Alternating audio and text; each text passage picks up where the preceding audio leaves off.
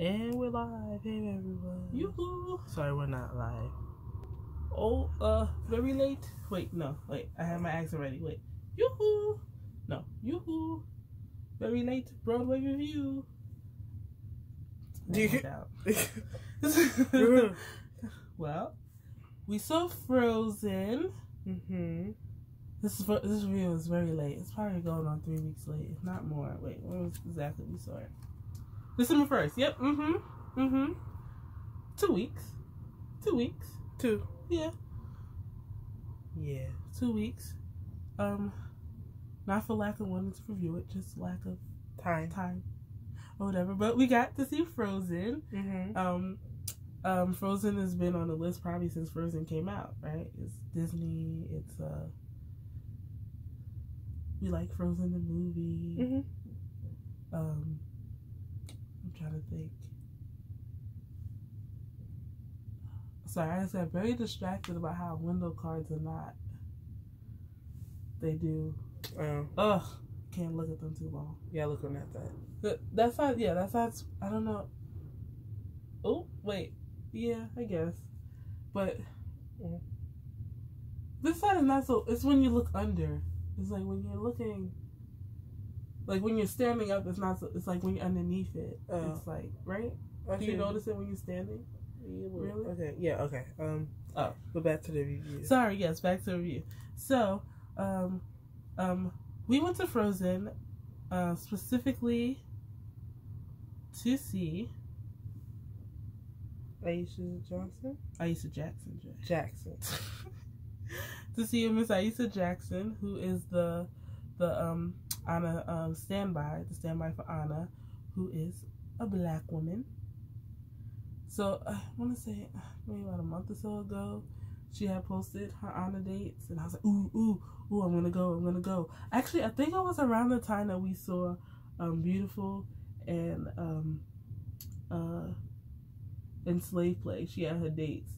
Obviously, we got those 2 tickets. I was like, hopefully she'll have dates soon.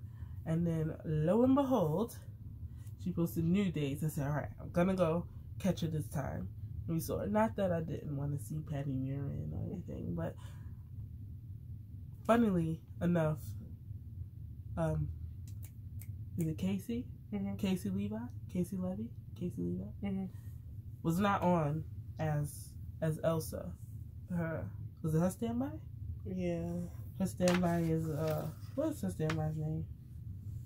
Alyssa Fox. Alyssa. I knew it. I knew her name. Mm-hmm. Alyssa Fox was on, so we had the 2 standbys on.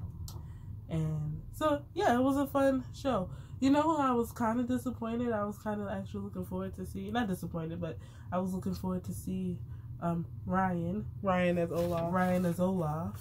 She's a woman. Austin Lech. Yeah. One for her. Austin Lech. He was fine, but I don't know. I like the idea of seeing her. Mm-hmm. So that was fun. Aisha as Anna, she's so adorable. She was just really adorable. Like, I was watching, I was like, she's so cute. Like, I don't know. Something about the hair and all those wig changes that Anna has to go through. It's like great. And you know what's really funny is right, the young Anna and Elsa are not children of color. They're, you know, or at least not visibly. Well, I guess then you wouldn't be of color if you're not visibly of color. There's some people of color who visibly don't look so then color. You're not. Person of color is ethnicity. Oh, well, okay. Alright. But then you don't, okay, yeah, we don't want to get into that. But, they're just the original, not the original, but, you know, the girls, the little girls that are usually on when Patty and,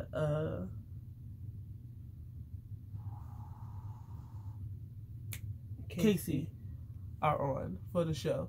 So, you know, Do You Want to Build a Snowman is basically like a montage, right? Yeah, they go from little to not grown, but their young adult selves. And so when it switches from who plays Charlie Tassone, Tassone, to Aisha, I was expecting like a clap or like a oh yeah, all right, here we go, the story's about to start.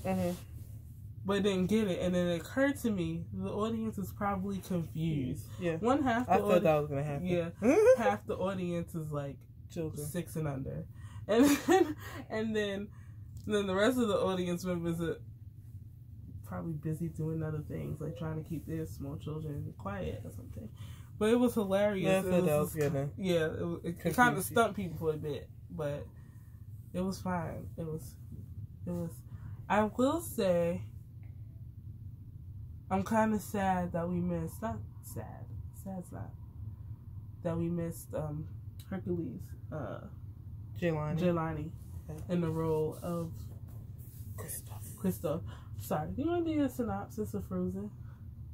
Okay. Well, Frozen, for those who aren't familiar with Frozen, is about two sisters, two princesses who are sisters. Who one, Elsa was born with magical powers and snow powers, like cold powers, and she uses them, to play with her sister until one day she accidentally hurts her sister with her powers, and her family have to call. In the Broadway show, they have to call these mountain people instead of trolls to come help.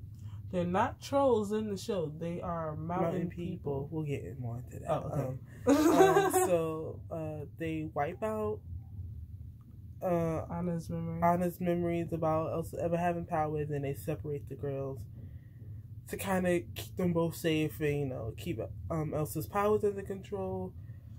Anna doesn't understand why her sister just suddenly stopped, being a sister, to her, and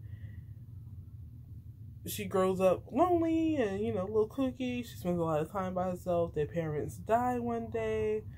And the next time she really gets to become open to the city, the town in which their people govern, is through Elsa's coronation, because she now hit of age to become queen for Airendelle, and Elsa's at her peak powers, and all the stuff that she's been through for all the years, kind of.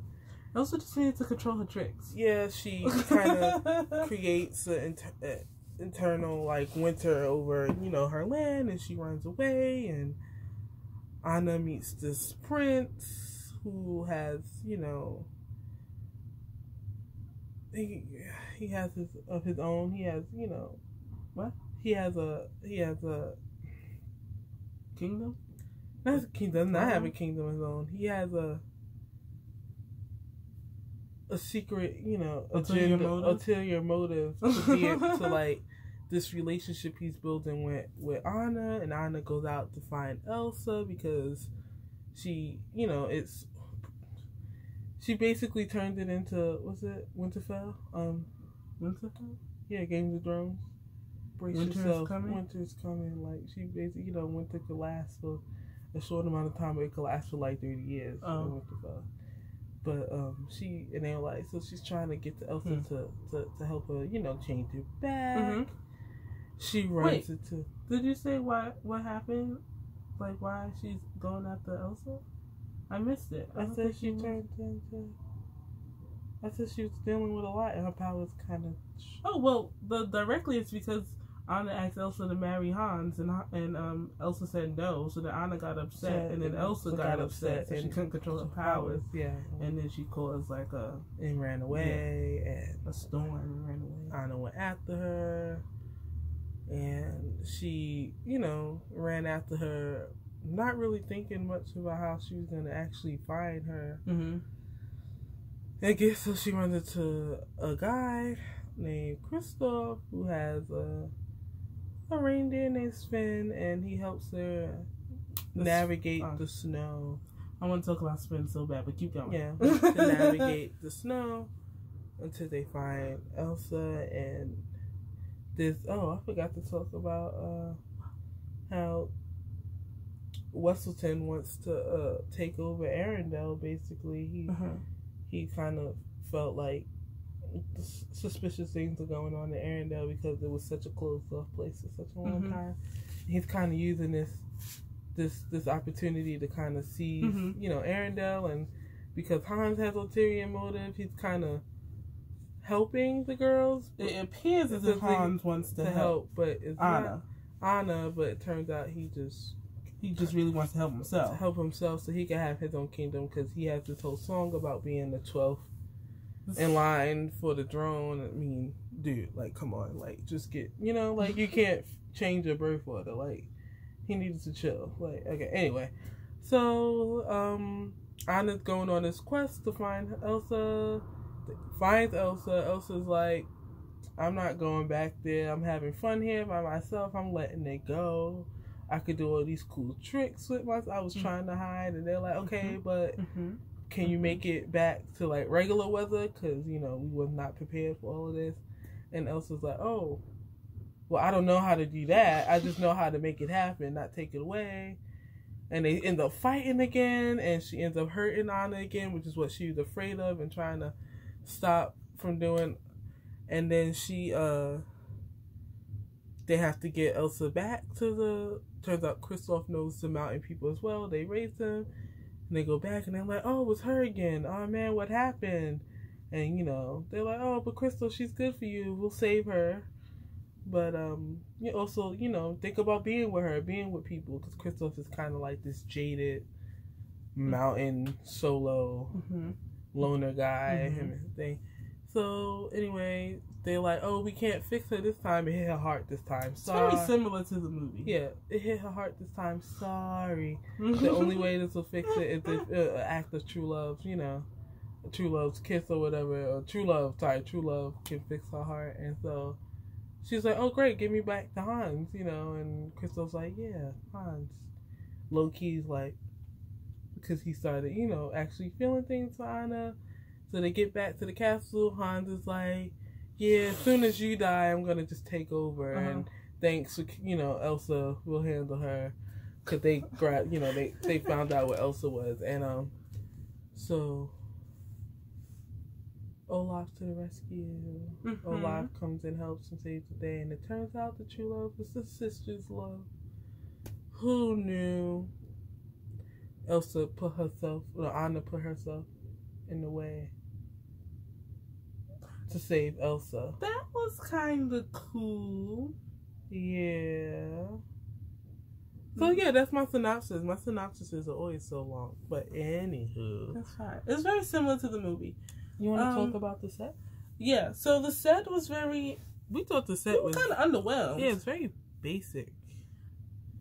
I thought Frozen on Broadway, in typical Disney fashion, was just going to be, like, extra. So magical. And so... And we was not transformed the way it's what magic you see in when I'm thinking the magic in Cursed Child, which is just like visually like stunning and wow, like I can't believe this is happening sort of way.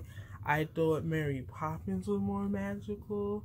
There was a bit more magic surrounding Mary. It's a bit more mystery, and so she do more tricks that made me go and then I also thought. But I also wonder, are we feeling this way because we're older, because we've seen more theater now, that we expect more? We expected more, or is it perfectly fine? I'm thinking if I were like a 5-year-old, that it would probably be the best thing I ever saw.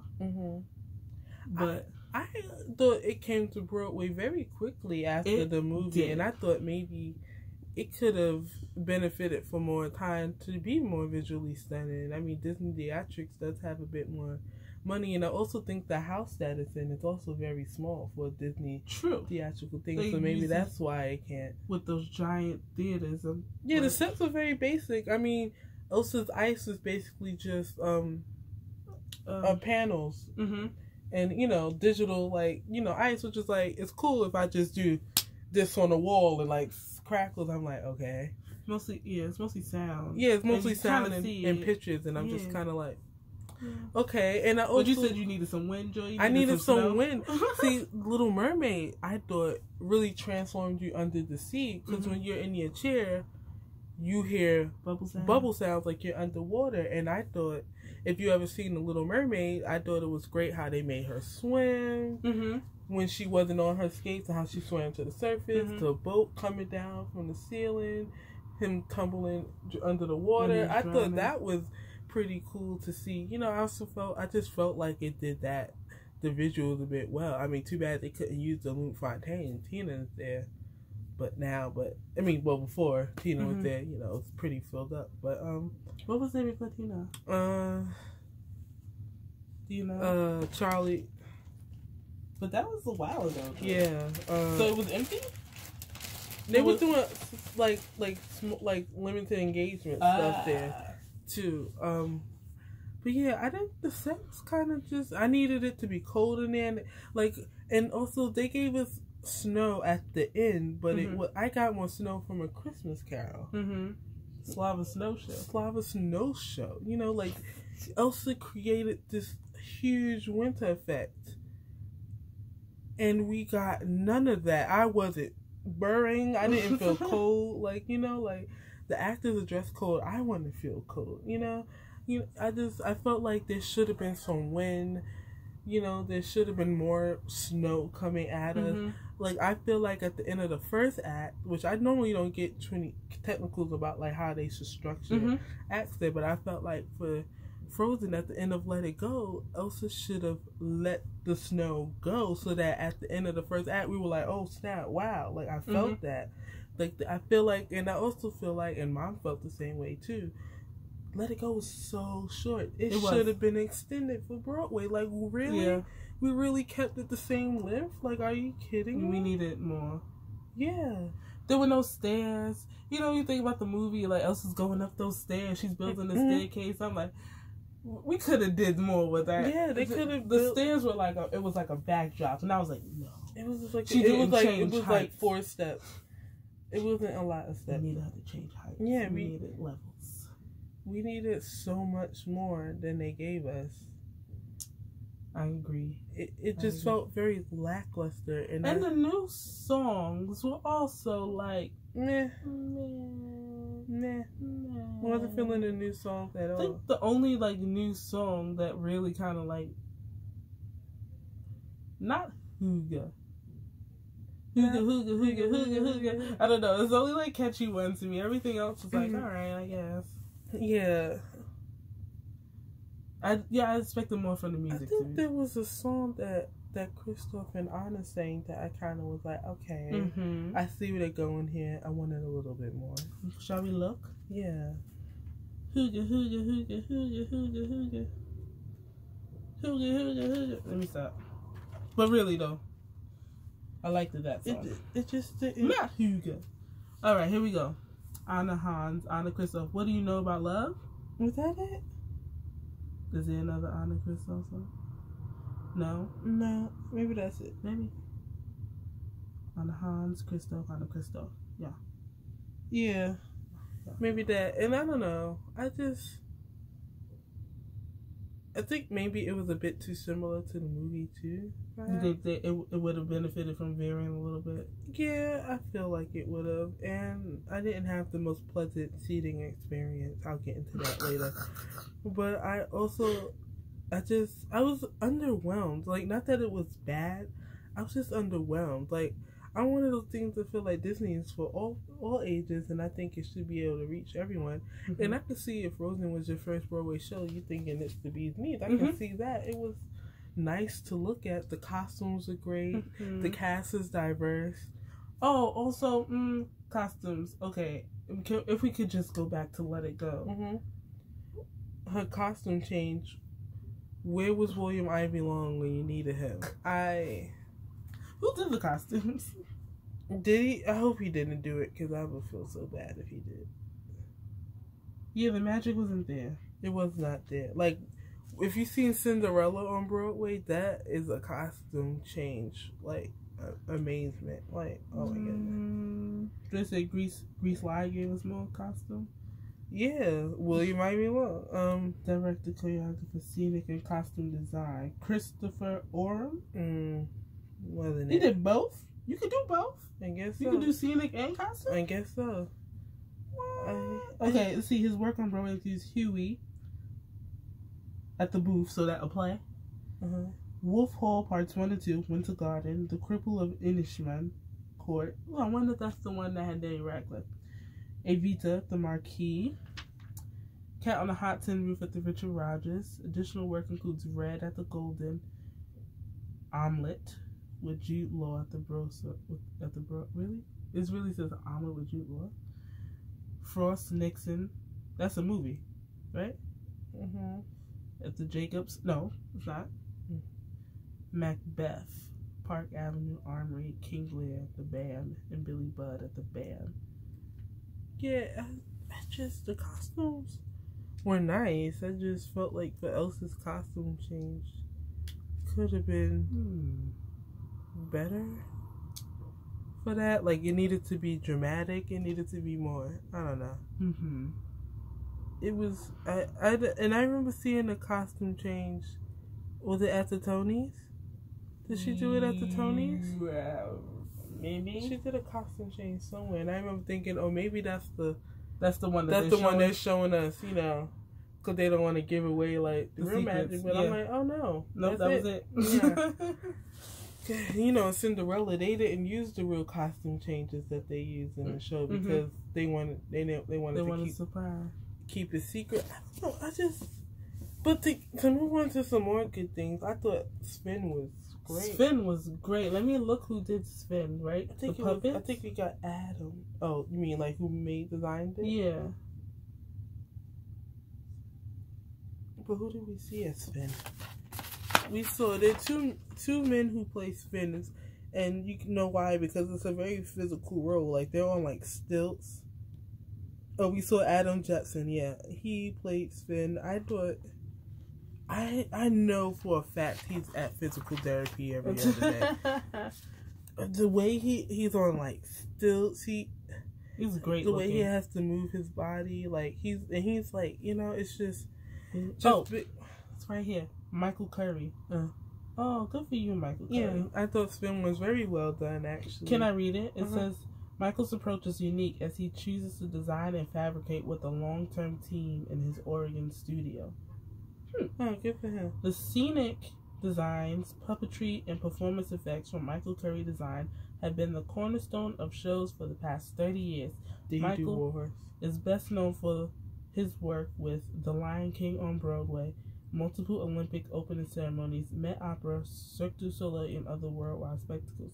So no, I think if he did War Horse, it'd be here. Well, I would just like to say he knows what he's doing, obviously. He's very good at what he does. The guy who plays Finn is like, I kind of wish at Curtain Call that he came out without the head on so that we could see his face, because you know, he'd come out the stage and you wouldn't know what he looked like. I mean, I would know. He's probably giant. Yeah, we know he's a tall guy just from the vlogs, and very like fit. But it's who'd just you say like we saw?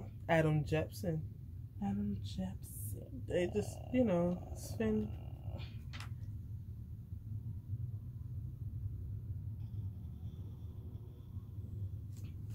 Yeah. He's the Chicago Cinderella original Broadway cast. Interesting. I wonder who he was in Cinderella, because they did a lot of, you know, the actors as like creatures and things in Cinderella. So I wonder. Maybe he was the tree. Wizard of Oz, the Scarecrow.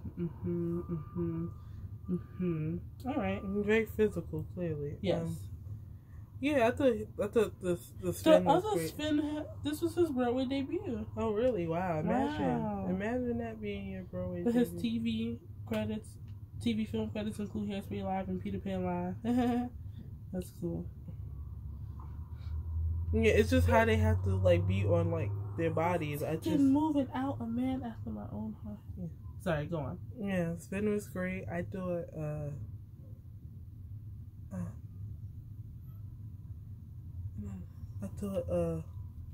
Yeah, that was great. Again, I needed more like physical sex. I needed more 4D. 4D. Yeah, I needed to feel the cold. I needed to feel the How wind. did you feel about the ending when like Anna's like being like frozen to death? I thought that was cute. That was cool, right? Yeah, I thought it was cute. They used the people as the snow. Yeah, that was cute. I guess one of the biggest question marks probably in this production to me was the change from the troll, the stone people. Yeah. I said troll people. The stone people being Stone trolls. Yeah, being human. Yes, because they weren't human. they called them people. Yeah, but they had tails, and they happened to use the brown actors to be them, and I was like, I don't know. I'm not about sure. that. And also they had like locks. Yes. And I was just kind of like, interesting choice. Why does whenever someone has to be very like do like beating on my drum type person, you know, like a rhythmic kind of like, you know, people like they always have like locks or like hair that's like matted together, and I'm just like, what's that all about? Like, is it really that? Is it? I'm not 100% sure. And then also, when you remember when Christoph was like calling to them, it sounded like pseudo like kind of like as if it like some sort of African dialect or something. Because in the beginning in the show, the mother calls instead of bringing them to the people. The mother calls them to her, and they come to like the window, and they're very like they have like glowing eyes, and I'm just like, are they people or are they supposed to be something? Because they said people. I was a bit confused by that. I feel like if they needed to be people, they could have just been people. Yeah, they didn't need tails. No. Maybe they just wore different clothes. Like maybe they wore more natural looking clothes or something, like, you know. Or maybe they look like sheep herders. They're mountain people, you know, or they look like, you know, they lived in like the Alps of like Tibet or something. Like, I don't know, you know, like I don't know. It's very like it's supposed to be like Nordic, right? Yeah. So the opening song is actually written by Vueli. It's written by Froda Gelheim. Yeah. Mm-hmm. Did they use the hey ya hey ya hey ya? I don't think so.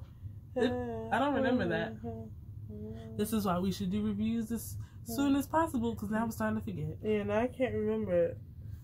I know they didn't do that ice-breaking song that they started the movie with. I just knew. You couldn't tell me that wasn't going to be in it. It stronger than 1, stronger than 10, stronger than 100 men. I think I would have been a bit more able to enjoy the show if I wasn't sitting next to a very annoying 2-year-old, which I didn't think 2-year-olds could go to the theater. I thought you could not be under 4. Maybe most theaters say no one under 4 is admitted, and that should be for Disney too. You think so? Yes. I guess because it's considered family. I don't know. Yeah, you can. It's a little more lax. That's not fair to. Just said you could be a family with a kindergarten and all that. Yeah, because when you think about it, most 2-year-olds can't even sit to watch TV. True. Even for kids that like to watch TV, they're not usually sitting and watching it. They're usually moving about, playing. You know, they're not solely focused on the TV. Not usually. I'm saying usually. And I was sitting next to this family, and this child was 2 years old. I know 2-year-olds. I have a class full of 12 2-year-olds. I was like, I think this child, she might have been younger than 2. She was a very new 2, or she just had a birthday, like within a month. Like one could not sit on her mother's lap. No, we're at 30 minutes. You're gonna get ready to go into this. She was like kicking me. She was like talking. She was like crying. And the mom, she was moving back and forth between the mother and the father. She had her bottle. She was like leaning. She couldn't sit up and stuff like that. And I remember just like shaking because I was just like, I should not have to deal with this. Like, it's not fair. If she cannot sit in her own seat and see the show and watch the show, and if she does, I don't even think she had a seat. She should not be in the theater. This is not an airline. You don't get lap children. Like, what is this? Like, that's not fair. And also, at any time, they could, and they came late. They came right late. And I was like, oh, see, now y'all not even giving them a chance to settle in. Because the show didn't start. And Disney has a thing where you can stand outside and watch the feed because they know sometimes kids need to get up. So they should have got up and watched it outside. I'm sorry. Like, and right when the show was over, they zoomed out. I think they knew I was so pissed with them. Because I was like, it's really not fair to the people around you. I mean, and I was like, was it one kicking the lady in front of her? Yeah, the lady in front of me was tight too. She was like, something about she kept crying for Elsa and wanted to see Elsa, and the dad started singing the songs. I was like, you're not at home. Disney Productions need to be a bit better with that. Like, I do realize it's a family thing, but also, no. But if you're gonna do that, you need to go to like an autism-friendly performance where your kid can move and be free to make noise and stuff like that. I don't know. I just feel like for a Broadway show, you actually have to have a child who is able to sit there and concentrate, because this is also what ruined Aladdin for us. And we were with the kids, and it was upsetting me because I couldn't focus on the show because I'm focusing on their bad day that happened. This is not their fault. But, you know, how can I enjoy the show if I'm telling you, you need to sit up, you need to, like, stop talking, or, you know, we can hear you. Shh. But in all, I would say it was good to see Aisha as Anna. It's nice to see that representation out there. Frozen is a pretty diverse cast. The Kristoff is a man of color. So that was nice shout to outs see. for the new Kristoff songs, because, you know, in the movie all he had was the reindeer song. Yeah. So it was nice that he got that the cast, the guy who plays the king is a black man. You know, a lot of the cast members are color, you know, people of color, which is nice to see. It's even though, because the audience sure enough wasn't, but yeah, it was nice. Nice to see that representation on stage. So if you want a family friendly show, Frozen is it. Mm-hmm. Bye. Bye.